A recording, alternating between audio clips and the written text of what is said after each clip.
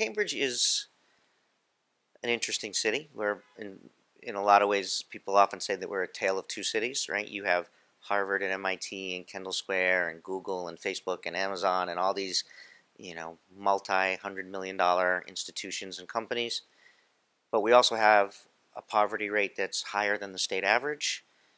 Death by overdose has doubled in the last year, and we have upwards of 500 people on our streets and in our shelters. We don't always live the progressive values that we say that we have.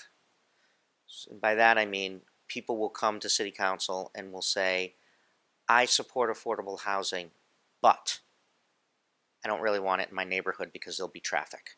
We have to stop saying but. We say, and we're proud of our progressive values in this city, we don't always live them.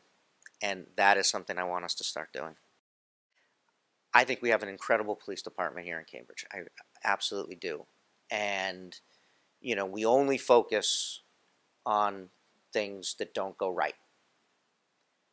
What we don't see are the hundreds of interactions that our police officers have with people in distress that don't lead to arrest, that don't lead to a restraint, that don't lead to violence.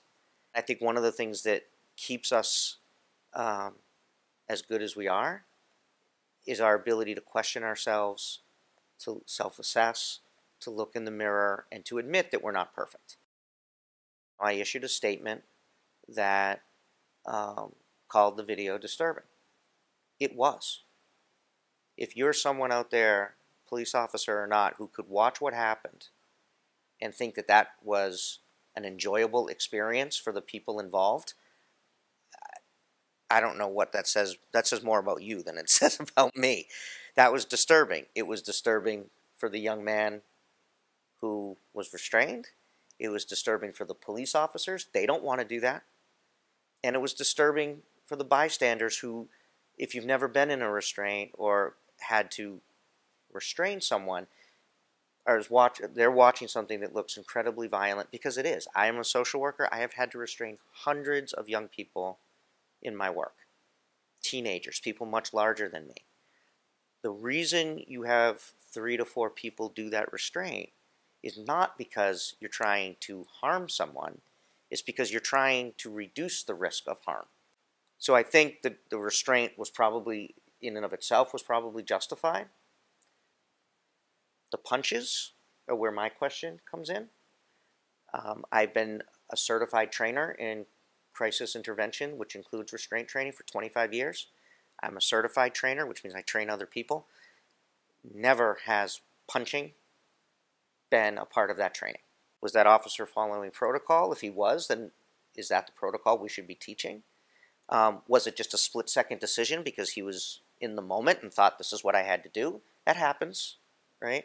So that, to me, is where I'm curious about why that decision was made.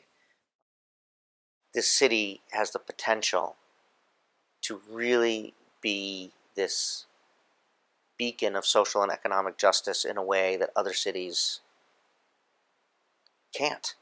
We're not huge, but we're big enough that we're not a small town. We have incredible financial resources. We have incredible institutional resources.